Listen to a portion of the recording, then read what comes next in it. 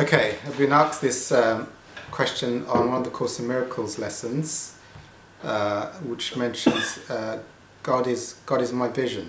Yes, God has given me vision. What's that? What does that mean, vision? Well, the ego does talk about. The ego uses ego perception. So when I see through the ego, I perceive. That's perception. And God's is when there's the absence of ego, that's God's vision. So what does that mean? Because there is the belief that I see through the eyes of the body.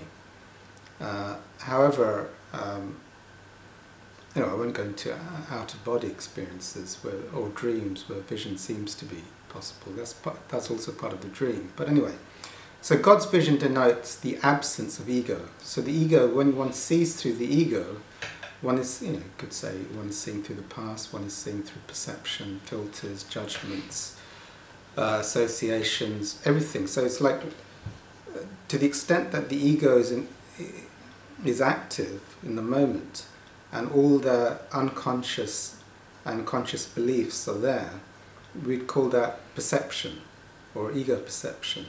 So one doesn't see without any ego there, or there is no seeing without ego, because there is no person without ego. But so it's like, when I've been really in the ego, it's like I perceive a very dark world, very identified with the body, with all kinds of limiting thoughts running through the consciousness. So it's a dark world, quite literally. And when there's no ego, or nearly total absence of ego, then it's like bliss and light and oneness. And timelessness.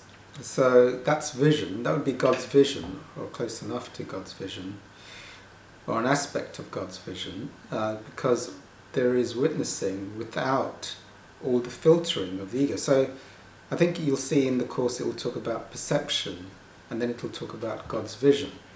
So God's vision is the absence of ego.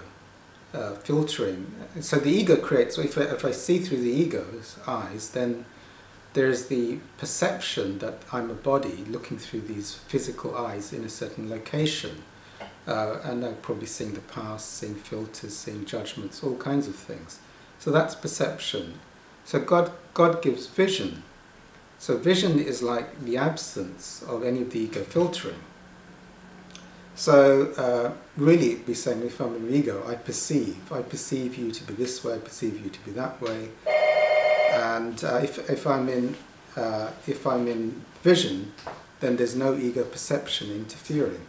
So actually vision is not in any way located somewhere. It's not. It's locationless and timeless, and bodiless, and is, you could say, closer to a timeless flow of witnessing would be, and not tied to a particular location as such.